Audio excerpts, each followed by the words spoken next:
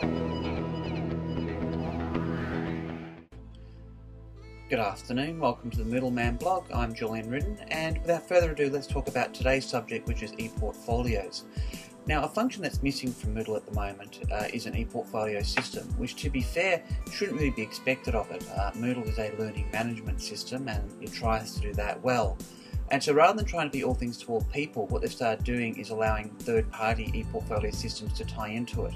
And one of the very first ones to start doing that is Mahara. Now, before we talk about Mahara, let's quickly revisit why we use ePortfolios.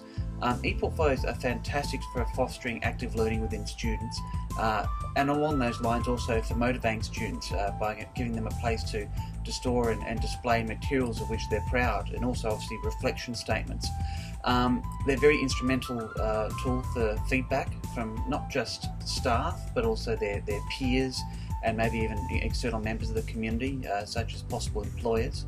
And we also see them as a way of being able to benchmark performance, not just of the current year, but with a portfolio over, progression maybe through years 6 to 12 or maybe even further.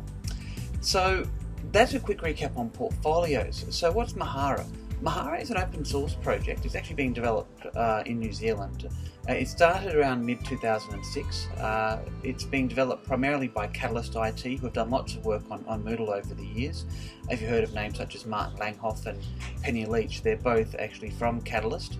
It's been funded originally by the Tertiary Education Commission of New Zealand, and these days also has continued funding from the Open Polytechnic and also from the Ministry of Education. So we're seeing a lot of funding going into a project which is leading to some rather rapid development. Now, I've only just started using this tool. I've only just installed it on my own Surface, so I thought as I'm exploring it, you have a chance to see it in action as well. So let's jump in and I'll show you what I've discovered so far. So what you're seeing here at the moment is our Moodle site here at Riverview. For those of you who've seen this podcast before, it's called Quantum. The authentication here is actually done via eDirectory. We're a Novell network, so my name and password is stored inside that. So look, I'm just going to quickly log in here and go to my home page. Now, in my home page, I've actually created a link to the ePortfolio.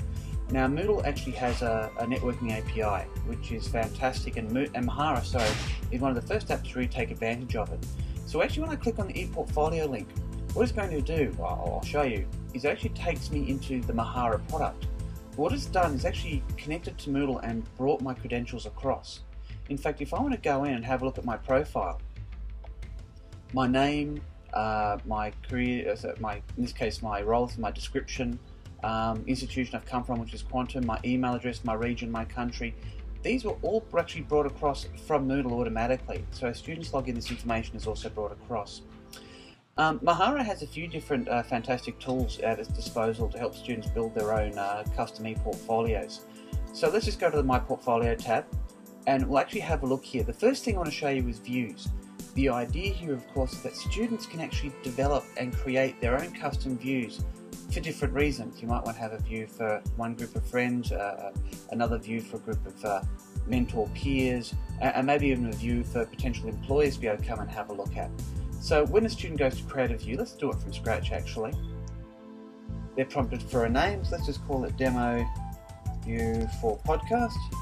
They can give it a description. I'm just going to put some garbage here just to keep it short and sweet. And they can also tag it, so let's just put Moodle, Mahara, and Demo. Many people have actually asked, what does Mahara stand for? It's actually a Kiwi word, which is meaning to think or thought, which I think is quite a clever name considering what we're trying to encourage students to do. Also with this view, I can choose, how formal is it? Do I just want my first name? Do I want my full name? Do I want my full name and username? Let's make this a relatively informal and just put Julian. So what we've just got now is an empty view. Now students are encouraged to customize this however they like, and we've got all kinds of different little widgets here that we can put in to actually customize this view. So I might start off that on the left hand side I want to show some profile information. So I can just click and drag this down to the bottom left. I can rename it what I like and choose what to show. Look, let's show my first name, my surname, my city, let's show my icon, and maybe, hello and welcome to my ePortfolio. Excuse my bad typing.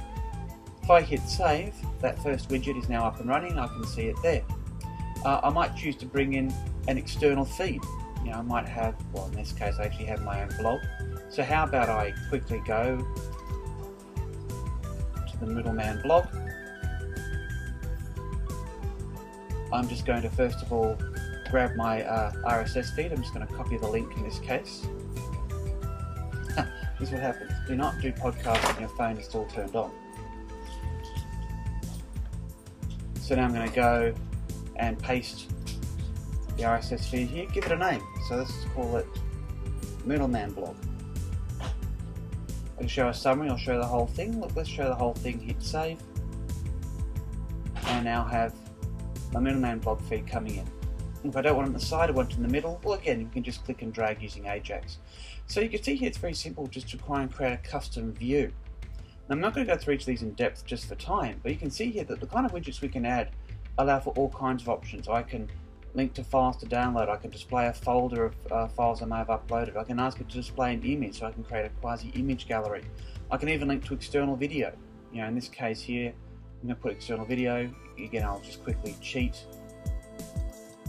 Grab this URL here of a video that I've had on the blog recently. Again, just by pasting that in, it recognises YouTube, Google Video and TeachTube and Skivvy, and I'm sure there'll be more coming to this over time. But again, I hit save, and that video is now embedded. So yeah, it really gives a student complete control over how they want this to look and the kind of media they're going to have on it. So that's the view. As a student, of course, if I'm going to link to files or show images, I'm going to want a place to be able to display those. So if I go to the My Files area, I can actually go through and upload files. By default, students have a 10 meg quota. You can increase or decrease that at will, and also has a built-in search functionality. Separate to that, we also have built-in blogs. So rather than just being an ePortfolio tool, what we're also starting to see here is some social networking tools. Now students can go through, they can create their own blog. I can just call it my test blog. A description. This is here as a demo. Again, some tags. I'll just leave that for now. I can create a blog. And I can create as many blogs as I like. The idea that I might have different blogs for different views or for different audiences. So once the blog is there, I can actually go through and actually start writing into it. And I might actually cover that in a separate podcast. Lastly, it also has groups. Again, the social networking element of allowing students to network together. Now look, I've created one at the moment for all my students, which I'm going to put them all into. But even just as a student, students can actually go through and create their own, search for groups that they want to join. They can actually have invites. Groups can be open or closed to invite only. They can go through and look at who their friends are. At the moment I don't have any, so I can actually maybe search for a friend. I've only got a few in here at the moment, so I can actually go through, send a message, or even if I wish, send a friend request. So we're starting to see some basic social networking tools. As I mentioned, this is all nice and easy tied into Moodle, so even though this system is separate, when Moodle has its resets, this won't be affected. What I can do by clicking log out, it can automatically take me straight back to the My page. So look, that really is just a very quick introduction and a quick show of some of the function of Mahara. What I'm hoping to do each week is, as I'm discovering more about the system and having some of my students play with it, well, I'll create more of these podcasts and show you more of this advanced functionality and how we're deploying it. If you have any questions, look, please do put them in the comments. I'll be checking those, and hopefully I'll be able to answer some of the comments and questions that you post in the next post on this subject in the blog. So until next time, I'll see you later.